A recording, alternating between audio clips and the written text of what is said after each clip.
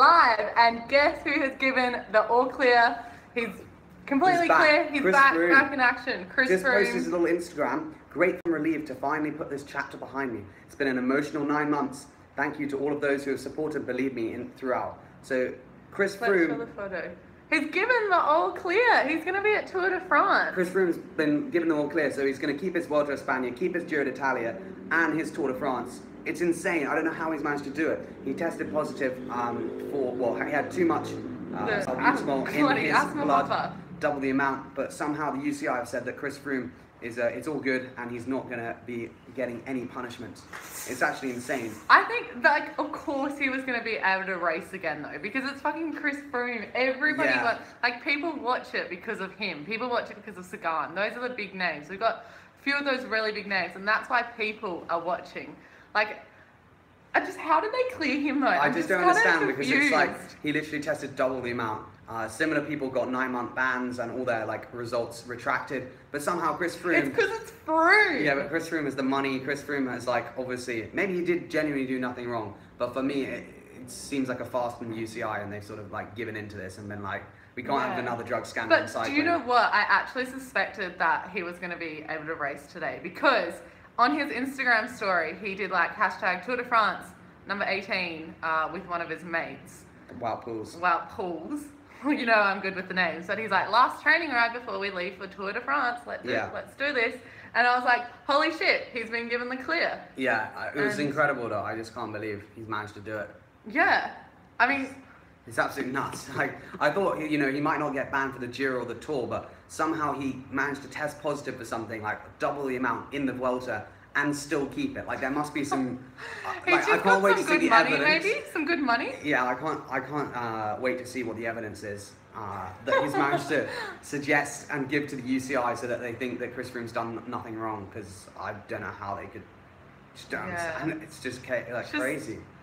But he must be feeling so relieved and just so yeah, because he probably thought forever his Tour de France records would be under doubt. Everyone would be like, oh, but he got banned for the Vuelta or whatever. But now, yeah. Well, he's on the 5th. He's going for his 5th win. That's crazy. Yeah. It might look bad or corrupt from the outside. Yeah, I don't know. Can you read from here? Yeah, but maybe. I can't even read from here.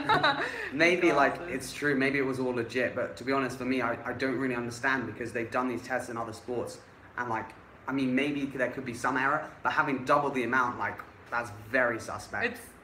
But I mean, it's like an asthma puffer. It's not like it's EPO. Yeah, but the way he could take it is if he injected it or he took it orally. It has massive weight loss benefits, salbutamol. That's why it's banned in such high quantities. Because if you just take it with the asthma puffer, you'll never reach 2,000 nanograms per milliliter, which is what Chris Froome reached. So he reached literally double the amount. So the only way most people think he got it was either he injected it or took it orally, but obviously that's wrong. Somehow Chris Froome managed to get that reading despite having the asthma puffer. Yeah, no, he is proven an asthmatic though. So but that's not up for debate. It's just how he managed to get that much. And obviously he must have shown that the test wasn't right, or his body had reacted weirdly. Because otherwise. And it could have been his doctor's fault. Yeah, his doctor said to take more asthma puffers, but even then he would have had to have an outrageous amount of puffs on that asthma puffer. It's just crazy. Oh, it's just good knowing that he's going to be there, because otherwise I wasn't going to watch. Nah, it's good that I would have watched Sagan. It's good that they managed to sort it all out, and cycling looks a little bit better. But to be honest, it shouldn't have got leaked in the first bit. It should have all been private, and then no one would have actually realised. Drugs in sport. There's drugs in all the sports. I mean, you look at the World Cup. Soccer. There's no chance anyone's going to get pinged in the World Cup, because FIFA have got all their players back. So that's well, we've got some questions here actually. 15 puffs a day keeps the competitors away. That is very true. Do enjoy that. Yeah, this is alive. We are the first ones to know. Froome actually messaged me. Sent me a little private DM. He was like, hey, get Slimatori. I'm given the clear. Make a video about me. Yeah, he is. It must be good for him though, because he's done the 3 Grand Tours in a row. And will he get the Tour de France, which would be his 5th Grand Tour in a row, which would be pretty. 4th, sorry, in a row, which would be pretty insane. No, this is his 5th, isn't it? No, it's 5th Tour de France, but in a row, because he's won the Tour, the Vuelta, the Giro, and maybe the Tour again. Shit, that boy's gone big. The big boy himself. One to watch. Well, I'm going to post this video now. I just wanted to let you guys know. And yeah, you can leave your comments below. I'll do another live stream later. Yeah, I've got a lot of Tour de France footage. Check me out. Charlie Carbs and Cycling. Yeah, check out Charlie. He's got a great YouTube channel. And yeah, hope you've enjoyed it. We'll see you later.